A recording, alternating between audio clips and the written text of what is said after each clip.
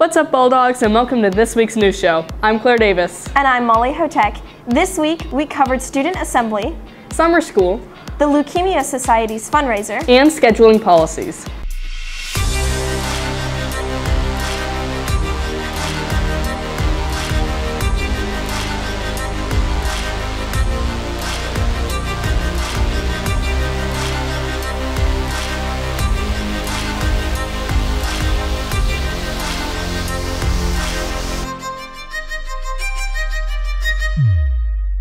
Results are in for next year's student assembly elections. BNN reporters Bryn Stewart and Chloe Lavelle sat down with these future members.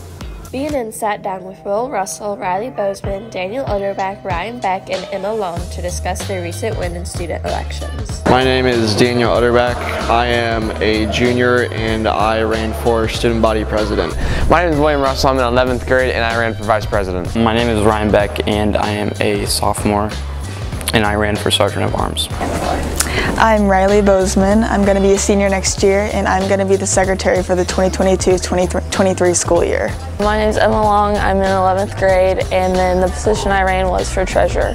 As student body president, I am in charge of basically leading student assembly, organizing events, speaking with sponsors of the school and of assembly, and just kind of representing all of the assembly in the school. My vice president, the main role of it is making any decisions to help the president out, which is Daniel Utterback, and then just any other decisions throughout student assembly and school combos. So basically there's a lot of changes happening to it. I'm going to be making sure everyone stays honest with their attendance and that they are putting in the correct amount of effort.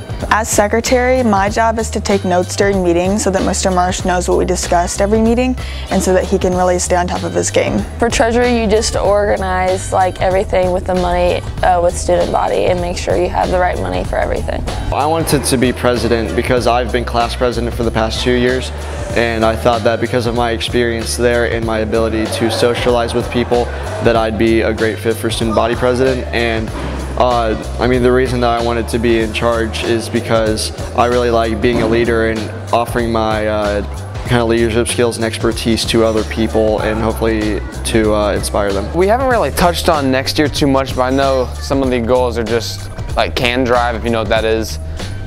Getting everyone more involved in that, attendance higher than it was last year, and just making the school community overall better. I posted something on my story.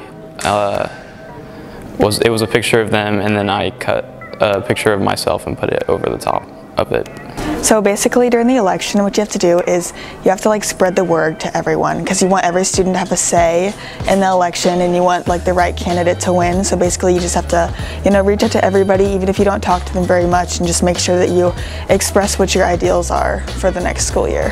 The advice I'd give someone for treasurer is you just need to find a group like I did with all the other 4 running that got elected, and just find a group and go with them, and then you can have a campaign ready with them. This is Bryn and Chloe reporting for BNN. Summer school is a popular option for students who wish to get a jump start on their classes. Reporters Emily Torres and Michaela Brown tell us more.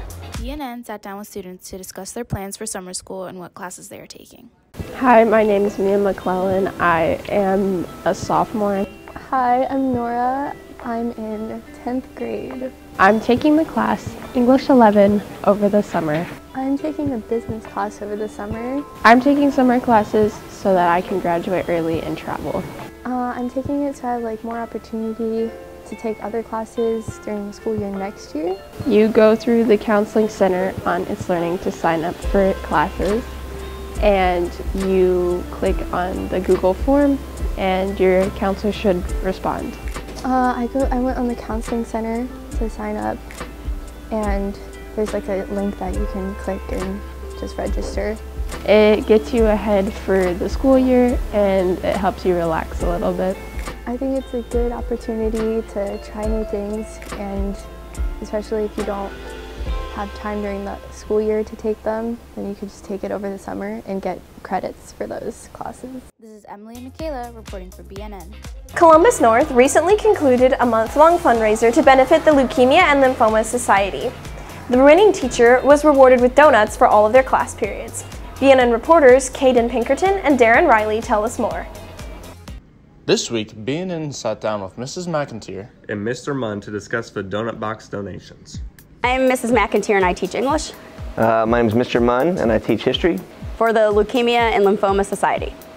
The donations for the Leukemia and Lymphoma Society. I think will have a huge impact. I know students were very motivated to win the contest and help others. The donations were for the Leukemia and Lymphoma Society. I believe first place got donuts, second place, we got ice cream sandwiches, and third place got cookies.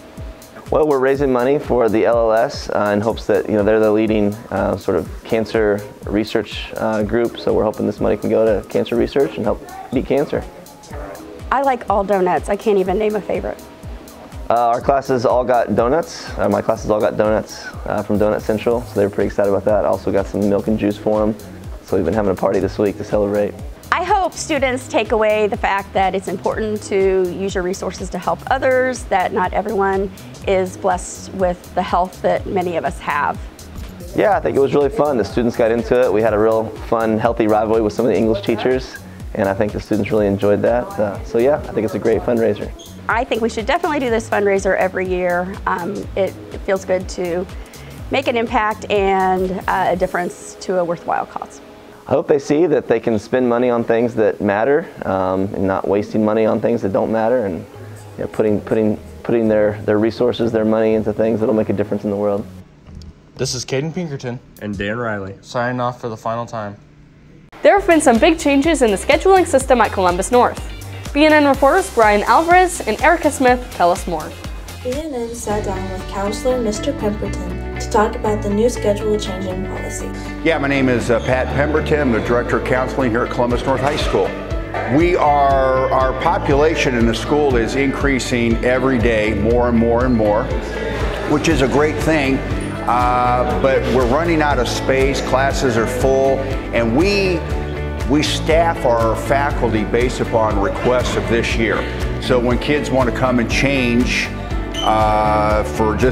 for no really good reason at all, that shifts the balance of classes. They scheduled in February or early March, and now they changed their mind. And our response is, we told you guys to be very intentional in your class selection. Now keep in mind, if a teacher comes back later and says, you know what, I don't think the student should be in that class now, we'll make the change. We'll do that. Or if they said, hey, I didn't sign up for that class, and we look on their course selection sheet and we go, you know what, you're right, we did, let's fix it. We'll do that. That's not an issue. If they need a course for graduation, we'll take care of those things. But we just can't say, I don't want to take that class now, or without a good reason, or especially in the fall, you got this lunch and I've got this lunch, and I understand that you like to eat lunch with your friends. I get it. I did too when I was in school. It's the first time doing it, and when I was in school, you didn't change schedules. So I think it's going to be tough going forward, but I think people will adjust, and we'll just make the best of it. So I'm in favor of it. It's just hard to, you can't have a class of 35 and another teacher has a class of 25 teaching the same class at the same time, and we don't have any more rooms. Our rooms are used up, and classes we're scheduling very tight. So this is Erica and Brian reporting for BNN. And that's all for this year's news show. I'm Claire Davis. And I'm Molly Hotek. And as always, you're watching Bulldog News Network. Have a great summer, Bulldogs.